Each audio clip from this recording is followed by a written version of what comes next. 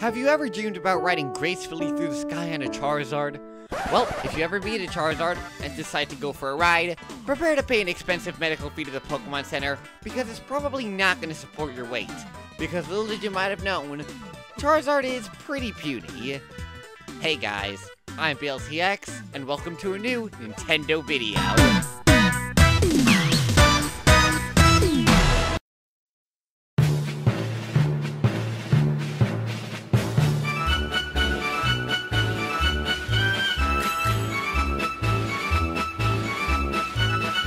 You know what's kind of depressing? Knowing that a lot of Pokemon you imagine as being super awesome and cool are, in fact, not what they may be in real life.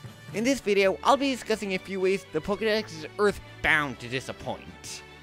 Sticking with Charizard, how big would you expect it to be? Charizard isn't actually a dragon, but that's how many of us have taken it to be. European dragons are typically depicted as being several feet tall, maybe like 15 feet. Ash Ketchum, a 10-year-old who's probably around 4 feet and 70 pounds, could possibly ride one at its relative ease. But for some people like myself, it's a dream we passed long ago. At 5 feet 7 inches and weighing almost 200 pounds, I'll be splitting that thing's spine in half, so this ain't gonna fly. We need another Pokemon. What about Pidgeot? Those feathers look pretty comfortable. Unfortunately, this ain't any better. Pidgeot is in fact even worse than Charizard, at 4 feet 11 inches and 87.1 pounds. To crush this dream even further, let's look at a real bird. Birds have hollow bones, which is necessary to get them off of the ground as it naturally makes them lighter. It kind of makes things like this just feel ridiculous.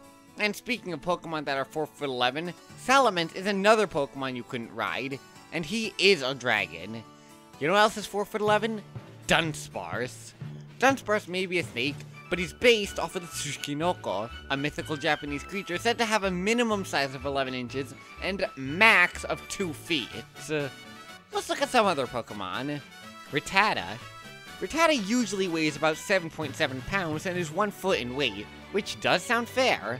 But then in his Alolan form, Rattata remains the same height, but gains almost an entire pound. And if we look at the two side by side, it doesn't appear to be any fatter. So where does this extra pound come from? This is unlike Alolan form Raticate, which also gains weight and stays the same height, except this one is fat. How about Sandshrew? This Pokemon normally weighs 26.5 pounds and has a height of 2 feet. His Alolan form gains 4 inches and gains 61.7 pounds? What?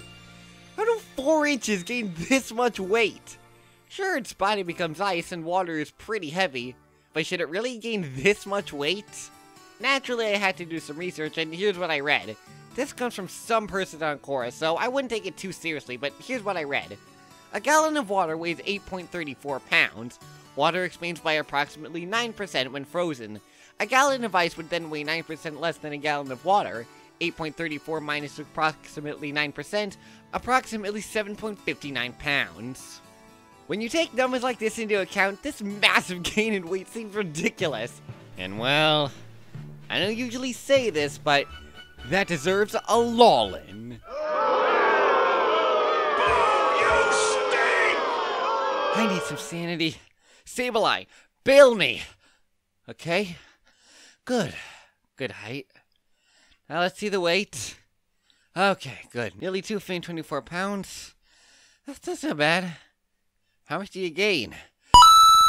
Wow, really? I'm so... Excuse me a minute. How do you go from this height to this height, from this weight to this weight? Is there any excuse here? I had to do the research.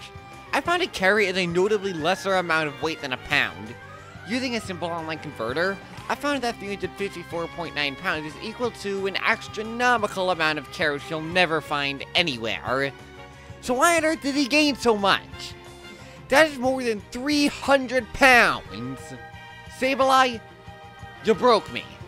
I can't do this video anymore. I need a break.